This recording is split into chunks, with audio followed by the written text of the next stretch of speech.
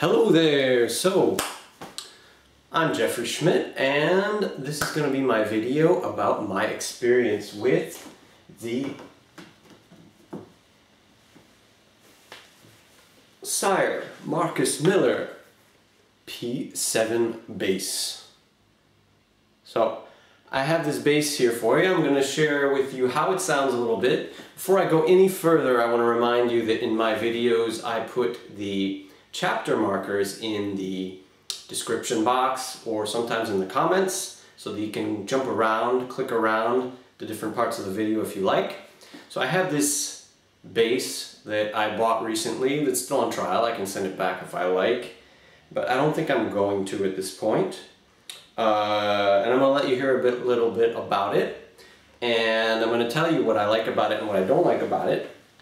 Also, I'm going to compare with the basses that I've been using before I got this one. So this is a sort of old beginner bass. It might be the equivalent of the Squire Bullet today or something like that.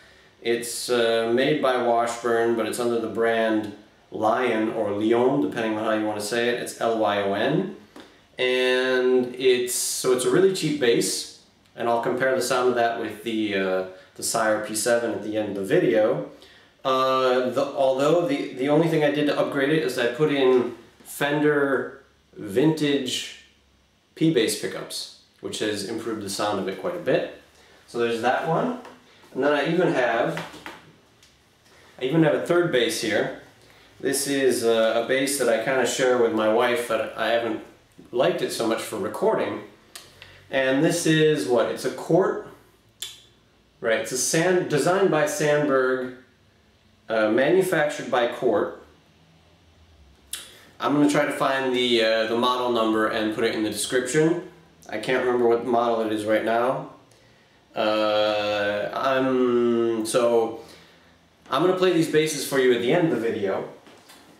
To start with, let me just tell you, for those of you who don't know, I'm a guy that grew up on 90s rock. So that's where I come from, and I've noticed with time that therefore I kind of like the rock bass sounds. I'm originally a guitarist, but I love recording. So of course I want to try to record a whole band properly. And so I've realized over time that I really like the P-bass sound. And that's part of the reason that I've moved away from this guy, because it doesn't really do a P-bass sound very well. But my wife still likes it and she still plays it, and that's cool when we play concerts or whatever. So but yeah, it has this one has actually a humbucker and a single coil here. But when I test all of them together, I'm going to basically be only doing the single coil here, so that we're testing basically the closest to a P-bass sound we can get. So what is it now that I like and I don't like about this bass? First of all, it's a great value for the money, as many of you have probably seen if you've read a little bit about this bass. I live in Europe and I picked it up for 400 euros at the on one online store in Europe. And part of my comparison for this is I don't have one, but I've gone and tried in stores several times the Made in Mexico Fender P-bass, and this is clearly a lot more bass for the money. At 400 over here in Europe at this point, I think they're doing basically 700 euros for the Made in Mexico Fender P-bass. I bought this for 400, and this outdoes it. It outdoes the Made in Mexico Fender P-bass pretty clearly. So I'm not going to go through all the features. There are some good videos out there that I've seen about it that I looked at before I bought this. So if you want to see the exhaustive feature set, or if you want to see somebody go through all the sounds and all the pickup settings and all that can be done with this bass, there are plenty of good videos out there. I'm not going to do that here. I am going to share with you, like I said, my opinion versus my other experience that I have with other basses. So let's see.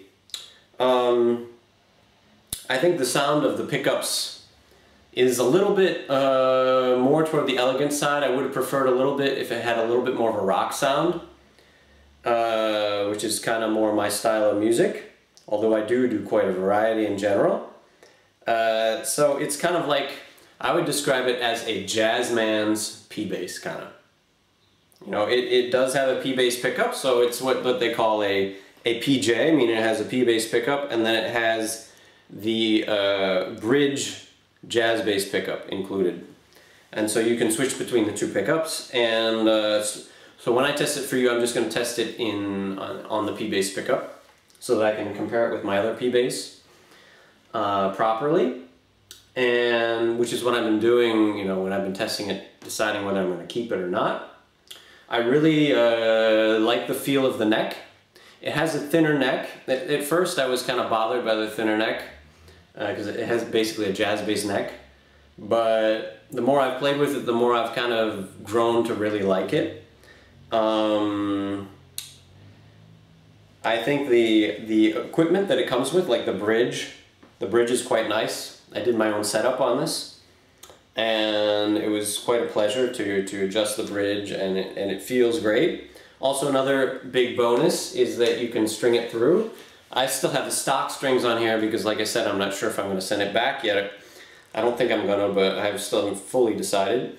And so I left the strings the way they are, which is strung through the bridge, but it's awesome that you have that choice to either string it through the bridge as normal or through the body. I have one of my Fender electric guitars has a string through body, and I love the way it has very much tuning stability and sustain, right? So you know, once I decide to keep it, I'll probably string the strings through and see how that sounds. I'm not going to do that yet. Another thing that's cool is it has easy access to the truss rod right here in front. You don't have to take off the pick guard or anything silly like that. I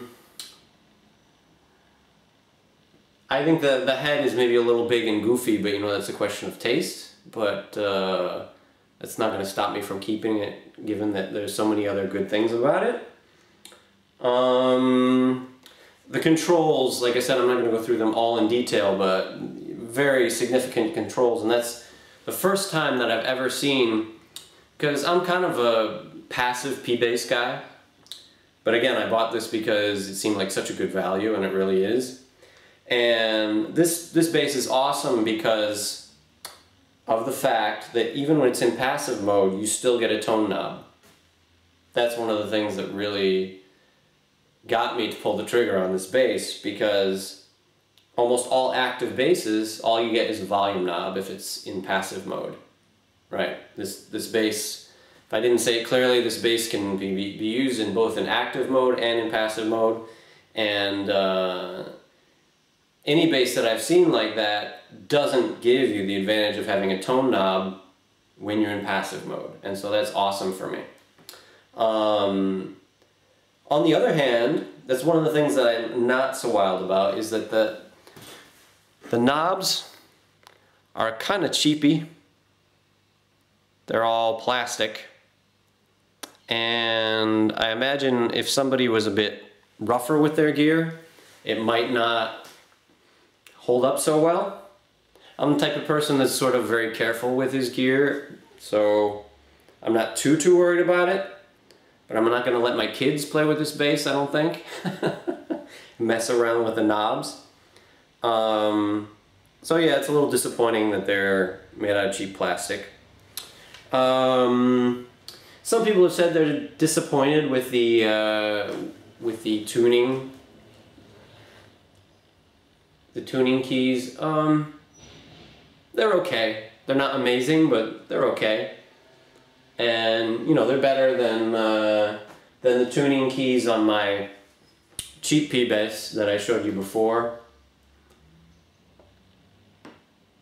The fretboard and the neck are really nice. Feels really nice to play. And like I said, it's kind of a classy sounding P-bass with tons and tons of options. So at the current prices, it's just a great value for the money. So I think maybe I'll just start playing for you guys. I have so let me tell you what I'm going to be playing through. I'm going to be playing through, this is an Ampeg that you can't see, but it's an Ampeg BA112 version 1, not version 2, the current version. And I'm going to be using my SansAmp PDDI to just give it a little bit of harmonic distortion, a little bit of saturation, not too much. You know, if you're not used to mixing, you might not even notice, but this amp doesn't have any effects whatsoever, so all of the EQ is just level, and you know, the tone knob is all the way open. I'm going to be using this in passive mode to compare it to the cheap P-bass that I have, and you'll see some differences, I think, right away. So let's go to it. I'm going to turn on the pedal, turn the amp volume up.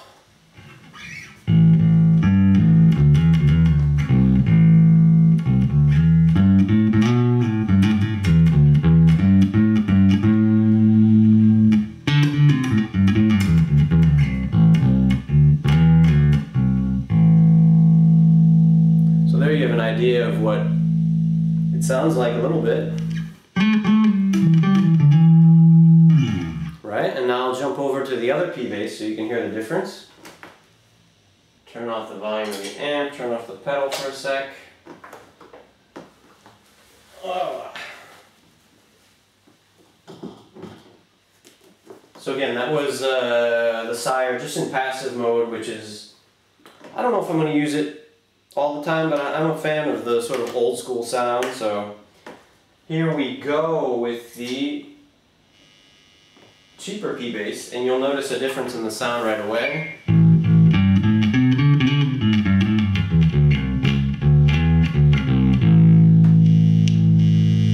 notice how noisy these pickups are. Right? This is that's another thing that I like about the Sire, is it's quite quiet. In some ways, actually, I like the sound of this P-bass better because these Fender Vintage pickups are pretty awesome. So in rock stuff, when I was testing out the Sire, sometimes I was choosing my cheap P-bass over it because of the Fender passive Vintage pickups. But it is, you know, pretty annoying to have all that buzzing and noise going on. If you're not, you know, for a rock track, using this is no problem, but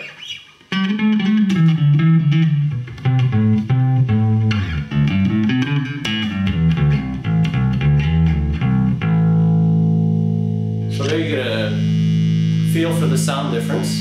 And again, you can hear the electrical hum when I touch the strings. It goes away, but so that's pretty annoying. And I've tried to, just as a side note, I've tried to insulate one of my electric guitars electrically, and I haven't succeeded for the moment, so until I succeed on that one, I don't think I'm going to do this. But maybe I should have it done professionally, I don't know. But it is pretty annoying to have that loud AC hum. I don't know if it's the lights or the AC or what, but when you put your hands on the strings, a lot of it goes away, but it is still noisier even, which is kind of annoying when you're recording.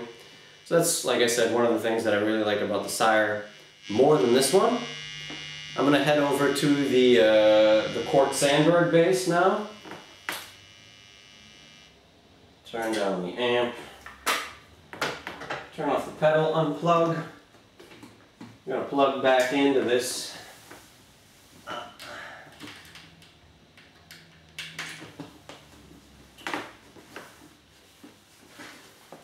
Alright, we got the bass here. Turn the pedal on. And turn up the volume.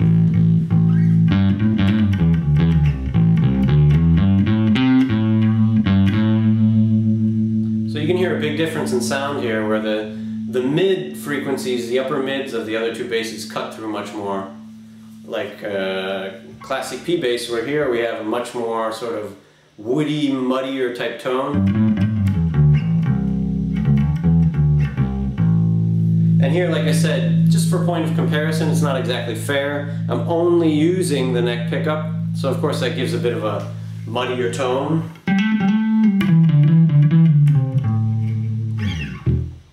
So, you know, hearing this, I think you can appreciate why I'm not really so into this bass for rock.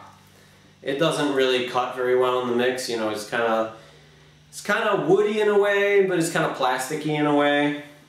And this one, if you're interested, I think versions of this still exist. And like I said, I'll put the reference of this in the, oh, there it is.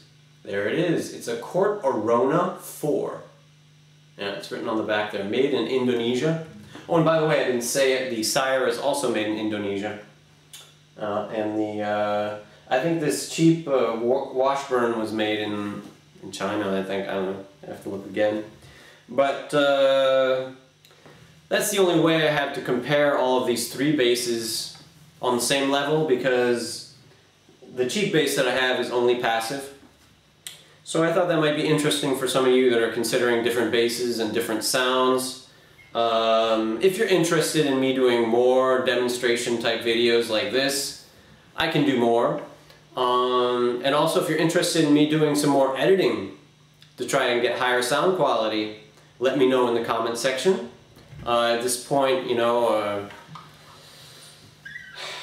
it's kind of hard to get up the motivation to do all the video editing it takes, so I've just basically pointed the bass amp at the camera the best I can, and then, you know, the camera mic is what it is. But obviously, you know, if I was recording the amp with a mic through my audio interface and all that, it'd be nicer in terms of sound samples. So let me know if that's what you would like to hear. If you like the video, please like it. If you liked this content, please subscribe to my channel. And yeah, thanks for tuning in. This has been my experience with the Sire Marcus Miller P7 bass and comparison with two other basses, two other electric basses that I happen to have around the house. So there you go. Take care.